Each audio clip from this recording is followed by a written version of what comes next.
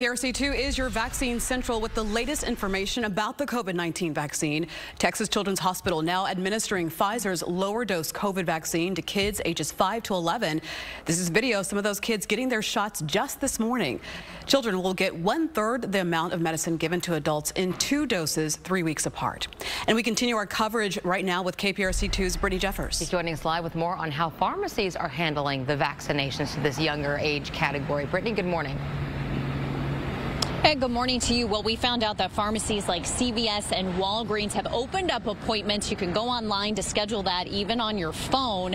But keep in mind that they will not be administering those shots until this weekend. So there's a lot of options out there. Some families tell us that they're ready to sign up, while others are a little more hesitant. Pick a date and a time. Parents with kids ages 5 to 11 can now schedule appointments to receive the Pfizer COVID-19 vaccination. Appointments already stacking up at Texas Children's Hospital. As of this morning, we have over 30,000 kids signed up.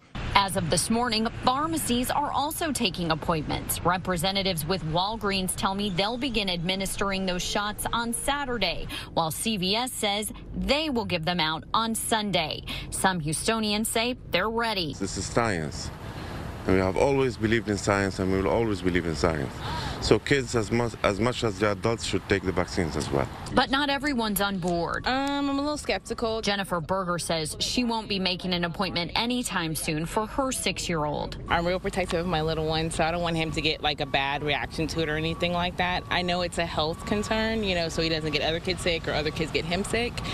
But I'm a little iffy about it just because of all the side effects that, elderly or older people have gotten. A survey by the Kaiser Family Foundation shows 73% of parents have similar reservations. They say they will not vaccinate their children right away, citing questions about expedited testing protocols and even potential side effects, although some pediatricians are pushing back on that concern. We have the best scientists in the country who are reviewing this data, who are reviewing it independently, and if all goes the way that we expect it, will show us that the benefit of vaccination outweighs the risk.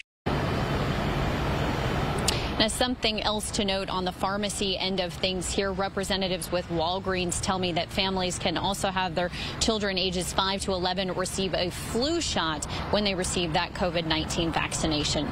Reporting live from the Med Center, I'm Brittany Jeffers, KPRC 2 News. Brittany, thank you.